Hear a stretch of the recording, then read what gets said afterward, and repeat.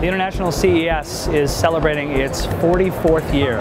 It is the single place on the globe where the entire consumer technology industry comes together one time every January to experience the next generation of innovation. We're expecting more than 126,000 attendees this year, higher than last year's show. You can definitely see the excitement on the show floor.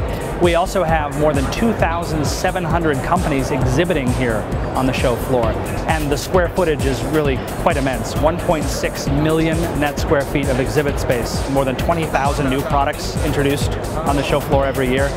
You really need to be, keep your wits about you and enjoy the technology. The bright lights, the big TV screens, it's pretty overwhelming. There's so much to see. More than 30 football fields worth of space to walk. What's great about this show is that CES attracts so many different industry segments. So for example, North Hall is full of automotive electronics. We have in-vehicle electronics, we have electric vehicles on display.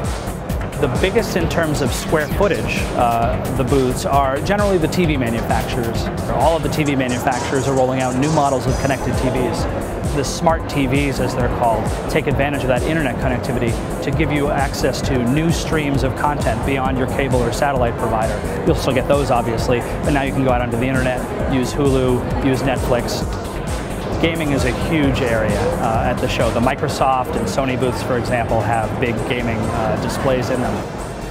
Tablets have become really the computing focus at the show this year. We're expecting somewhere around 80 different tablets to be introduced at the show this year. We estimate that the International CES generates more than $225 million in non-gaming revenue for Las Vegas just during the 4-day period of the show. My understanding is that nearly every hotel room in Las Vegas is sold out this week, something that hasn't happened in 4 years. We are so excited to provide this economic stimulus to Las Vegas. We love having the show here. We're not going anywhere else, and we're already looking forward to 2012 being back here in Las Vegas for the next International CES.